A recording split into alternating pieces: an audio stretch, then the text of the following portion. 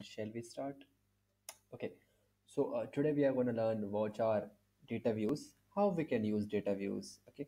So data views are actually tables, database tables, which are stored at the backend.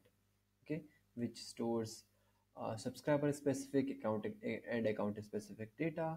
You can query these data tables which are stored at the backend and extract data from the backend. Okay, so in marketing cloud we have some 25 data views. Okay, we are gonna query sent data view today, which is underscore sent data views.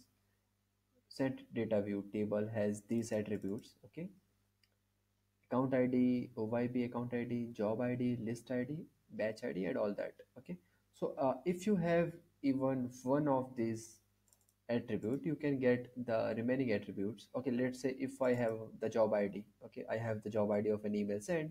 I need to know to which list the email was sent to, the batch ID, and the subscriber IDs of the subscriber who received that email. Okay, so I can just provide the job ID there. I'll have the rest of the details. Okay, we're going to create a query for this. Let's do it. Okay, I'm going to create a query in the automation studio. Okay,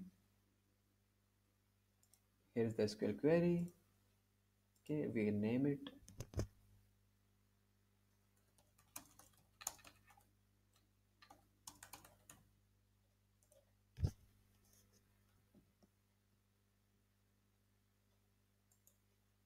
Okay, now here we need to define, here we need to write the query.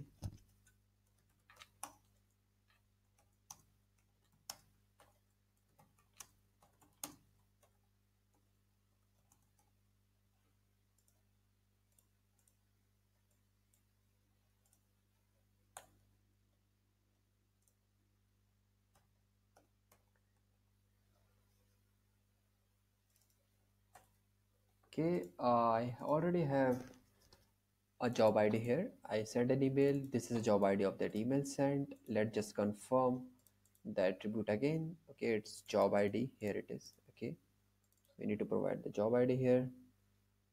Okay, looks good. So we have provided the job ID. It will give us all the remaining data from for this job ID. Okay, which is available in this data view. Let's validate the query. Query looks perfect. We are gonna move on to next step. We will select a targeted data extension.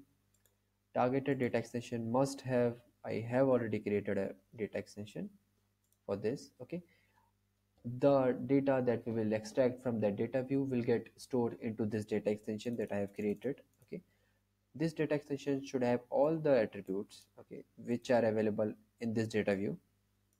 Okay, so few of those can be nullable. Okay, so you can, as per the documentation, you can define the attributes here. Okay, I have already defined that.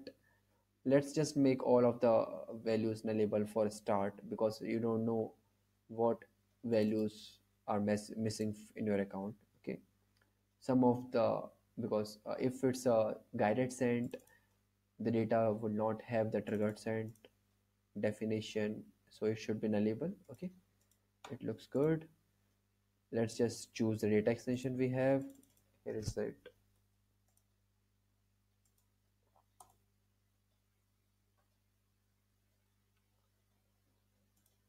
Okay, here's the data extension. We are going to append the data into here, into this. Okay, looks perfect. We have the query ready. We are going to run this now. Data view test. Okay, here is the data query that we have created. Okay, we are going to run this once. Okay, currently the data extension does not have any data. Okay, we have query. Okay, so now we should have all the relevant data for this job ID into this data extension. It will take a minute or two. Meanwhile, we can go into the tracking and look for this job ID.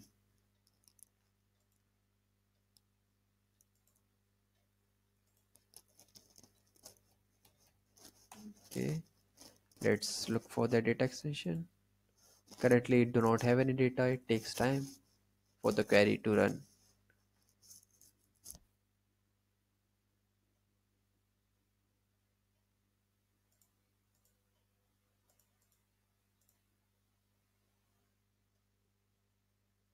Okay, it's still running. Let's give it a minute.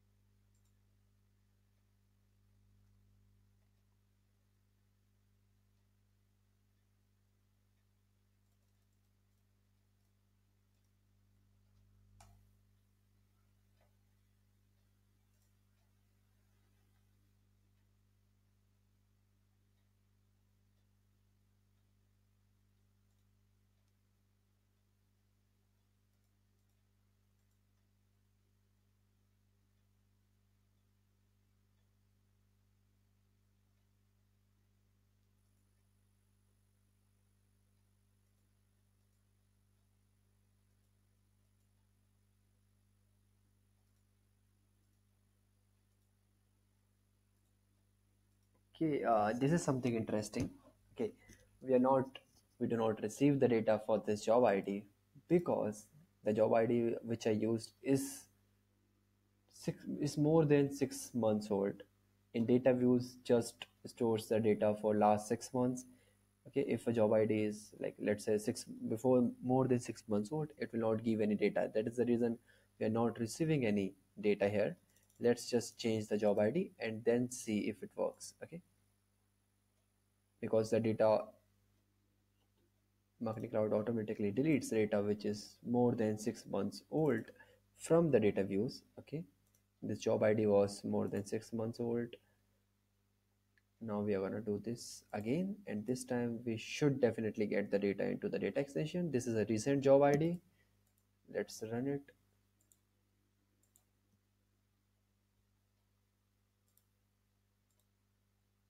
Okay, let's give it a minute again.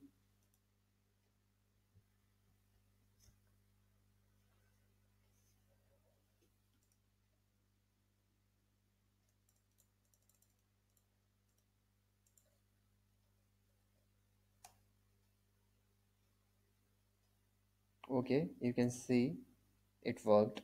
We have the data in the data extension now.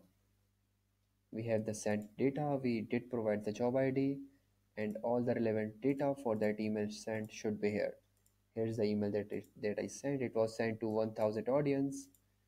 Okay, we have the data for this job ID. We have list ID, subscriber ID, subscriber key, domain, and even date. Okay, all the required data is here. Okay, yep. Okay, if you have any question on this, please post them into comments. I would be more than happy to reply. Thank you. Have a good day. Bye.